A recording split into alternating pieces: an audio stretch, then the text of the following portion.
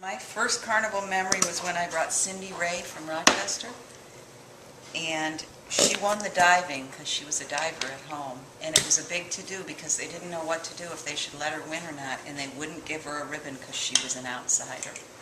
But what Carnival means to me is a whole collection of people coming together as a family and a community and helping each other and taking care of and supporting the kids to be learning new rules and learning how to be part of a bigger community. And the memories that I have are those things, like when a kid, when the egg falls off the spoon, everybody cheers anyway, or the kid that gets his nose full of water, everybody still wants him to finish and get a prize and be happy. Everybody supports everybody, and that is the most important thing to me. The one memory that I remember, it's not a particular event that they do anymore, but they used to have a mother-daughter, I think it was called mother-daughter dress-down race, and we all had to wear jeans and sweatshirts and socks.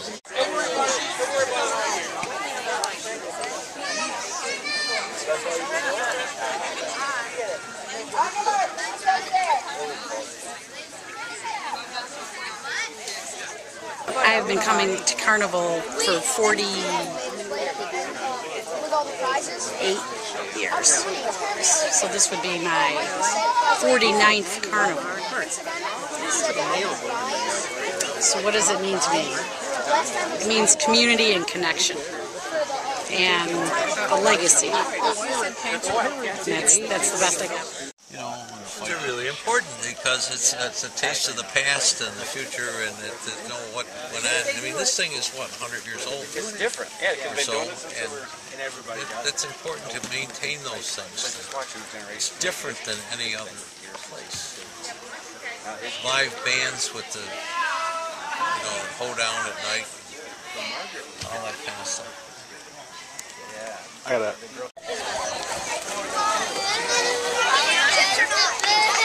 The greased watermelon. You ought to go in there. Adults are allowed. The greased watermelon, they play football in the water with this greased watermelon. And you can't hang on to it.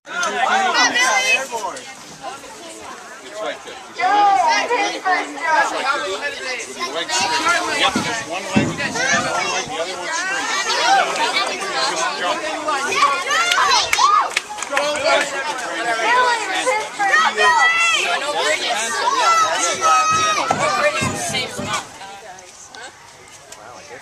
We got out, when our granddaughters were there for Polly, we got out old ribbons. We had ribbons from when you guys, from when you guys were kids. I mean, that was a few years ago. That's right, and they used to, sometimes, some years they used to ask for them back and put new ribbons on them if they ran out of buttons or couldn't get them or couldn't afford them. I love it. I love it. Yeah, well, they were writing down, and the kids were really impressed. Lynn put in about 6 hours of worrying and about a half hour of work. That's pretty much how that works. Well, let's point the kids in the right direction, all right. You just need that. You need that. So how are ticket sales going? Pretty good. Pretty good. Got some money here. Are we on the camera right now? Say hi, Al. Hey. And, they start talking about, they remember things and so on about, that they used to have, everybody on the lake used to have a St. Lawrence skiff. Oh, you're right. The old-fashioned lobster double-ended rowboats. And boy, those went fast in the races, I'll tell you. Because you get two pairs of rowers. If you looked at a film from a carnival of, say, 1940s or 50s, it would look like today's. And they've used that sign with the listing of the races. They've used that sign for years and years and years. So, the water races, and of course the parade with the floats, and they award prizes for, first prize, maybe second prize, and then most original or most imaginative or something like that.